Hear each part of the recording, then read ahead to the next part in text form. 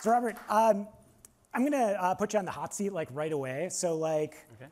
I can get this for free, right? Like, how many tools out there that are open source that already can take an open API specification and generate client libraries for me? Like, why do I pay you guys 6 figures like to generate our SDKs for us? Like, what's this about?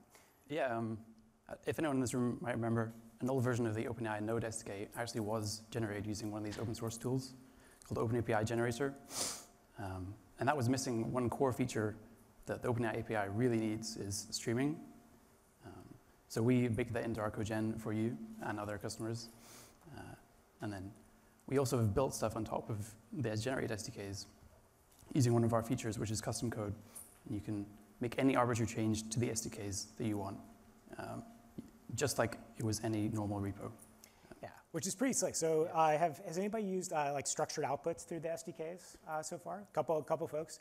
So that's a good example of like custom code. Like we have like Zod and Pydantic helpers that are a part of the SDK that is very specific to how the OpenAI, using those words in the same sentence is pretty brutal. But it's very specific to how our technology works. And like, how does that come together? Like, how do you apply the custom code to the SDK, like when you're doing a release? Like, yeah, we do some Git magic behind the scenes. So we have multiple branches. One branch is just, this is the cogen output. And then another branch has all of the stuff on top of it. And then we do some Git cherry picking. Yeah, so it's like applying a patch at the end of the day. Yeah, basically. Like you just like the custom code, it comes in as a patch. And then what's really nice as like you just get a pull request to your repo that has just like all the relevant changes, like new types and stuff like that. So it's pretty sick. All right, so I've been working on developer tools for a little while now. And I actually told Robert that the first like API client I wrote was in Node.js 0.8. And like his eyes widened in terror, like he couldn't believe people were writing software like back in those days. But back in my day, Robert, we had to write SDKs that sat on top of REST APIs from scratch. And when we did that, like we thought a lot about like what the right level of abstraction was. Like, do you create like a very thin layer over the top of the HTTP request response cycle, or do you like completely abstract it behind like some kind of big object model? Like, what do you think like the right place is to land? Like, how do you think about making that decision? Yeah, I think it really depends on the kind of SDK you're providing. So if you're Vercel ZI package or LangChain, you can come up with your own really nice abstractions for certain use cases.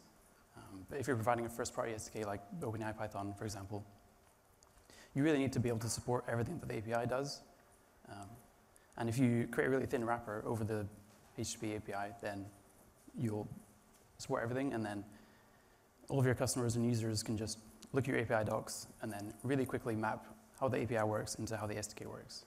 And if you create your own abstractions, then they would have to learn how the API works and then how to use the SDK.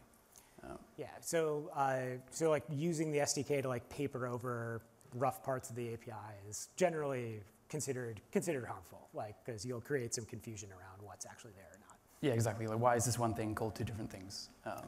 Yeah. Totally. So like, what are like the helpful things to abstract away? Like, what do you think is useful to create some abstractions in, like with an HTTP interface? Yeah, one of the big ones is pagination, because obviously you can't fit all the data in one single HTTP response, and then so it has to be split up into multiple things. And then an SK is a great use case for that.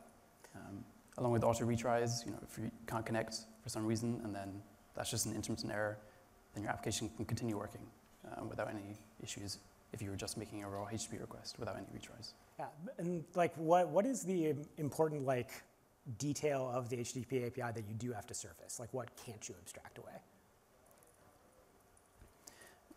One thing is like headers. Like, you need to be able to say,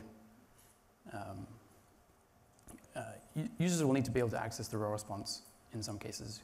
They may want to log all the headers they got or how long it took to just get the response. Or they might not want to parse the response into your rich JSON object.